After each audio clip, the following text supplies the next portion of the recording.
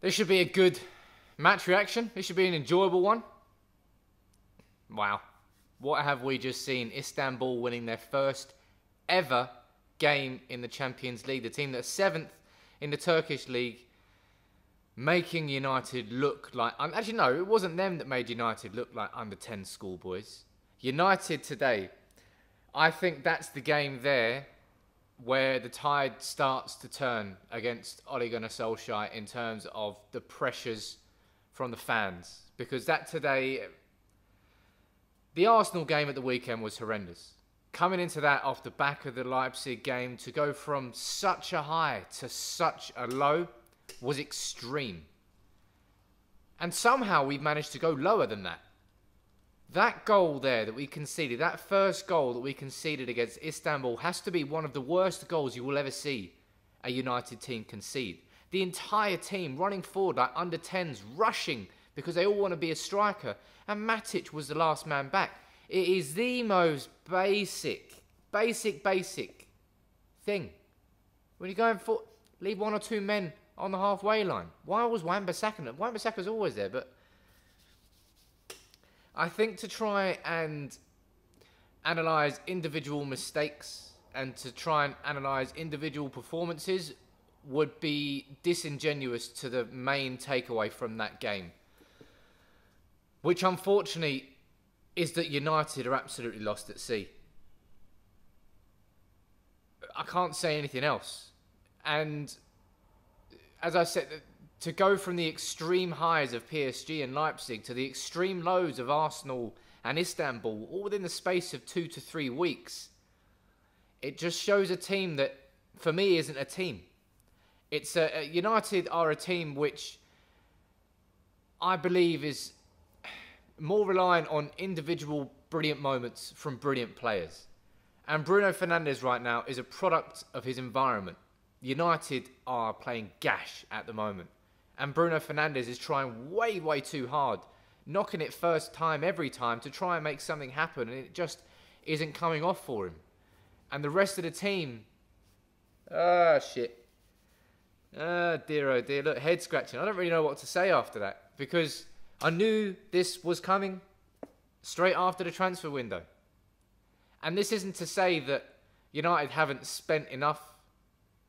But no, United, no, you sod that. United haven't spent enough. And the money we've spent, good God, that defence there. 80 million, Harry Maguire. 50 million, Aaron Wan-Bissaka. Was it Howard Shaw was 30 million. Tuanzebe came through the academy. You're telling me that a back four is all going to rush up the pitch, and not one of them is going to look sideways or backwards and goes, oh shit, one of us should go back. Tactically inept. And I don't know whether that's down to... For 1 second, I don't believe Ole Gunnar Solskjaer has told his players to all rush forward and completely ignore the defensive duties. But the fact of the matter is now there's too many things happening across the pitch for Ole Gunnar Solskjaer to get away from it scot-free. Hooking Tuanzebe at half-time, playing a centre-back pairing of Matic and Maguire against a counter-attacking team. What are you doing? What are you doing, Ole? And he says he's rotating and resting, but why the fuck is Harry Maguire starting then? Rest him for Everton. I don't know. I don't know what to say there. As I said, for me now, that's the game where the feeling is going to start turning on Ole Gunnar Solskjaer. Because you could tell that Solskjaer wanted to win that game today. It's why he went out with such a strong team. Even though we've got Everton away on Saturday morning. And the players just didn't do it. But the manager hasn't been doing it either. Just nobody at United is doing it. And Bruno Fernandes was the man who sort of inspired us to greater things from January to the end of the season, last season. But now, we're all lost at sea. There's not one person I can point to in that team that I feel is going to drag us upwards now. Bruno Fernandes was that man, but we've extinguished his spark. Paul Pogba, when he came on, was just as bad as everybody else in that game. Edison Cavani, clearly not completely match fit.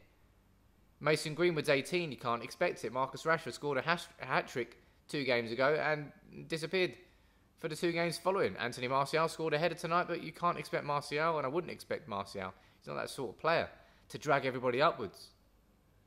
We're a team that's spiralling downwards from the front to the back, from the board to the manager.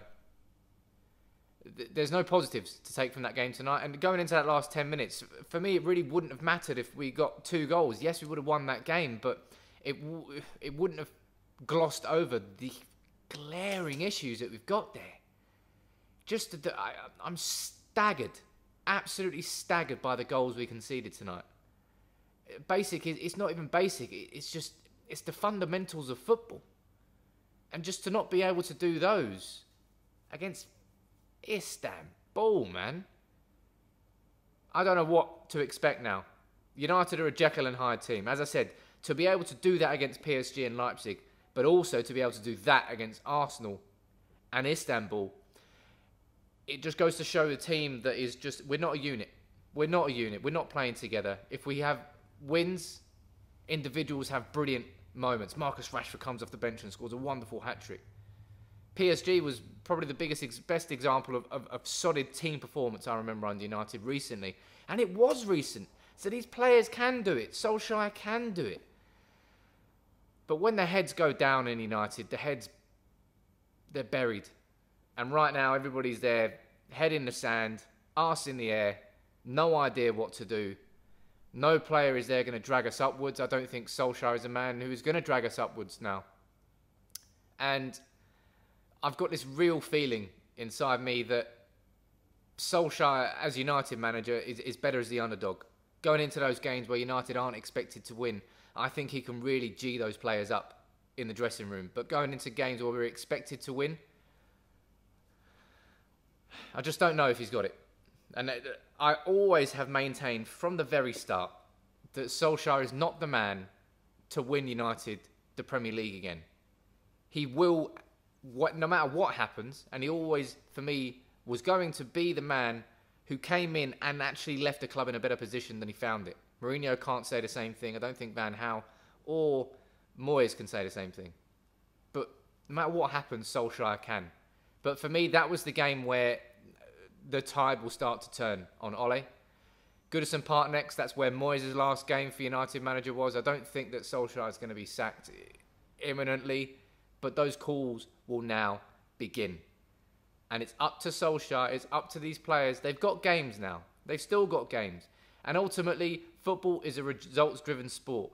We pump Everton and we go into next week. I don't know who we've got after this, but if we go into the next few weeks and we start winning again, the tide will turn. But right now, there is a tsunami coming towards Solskjaer. And I don't know whether he is capable of getting this United team to hold it back. Let me know what you think about United at the moment from that performance, Solskjaer overall. Let me know what you're thinking. But I'm staggered by how bad United were in defence there. And I worry for Solskjaer's future. Because if Arsenal was a nail in the coffin, that was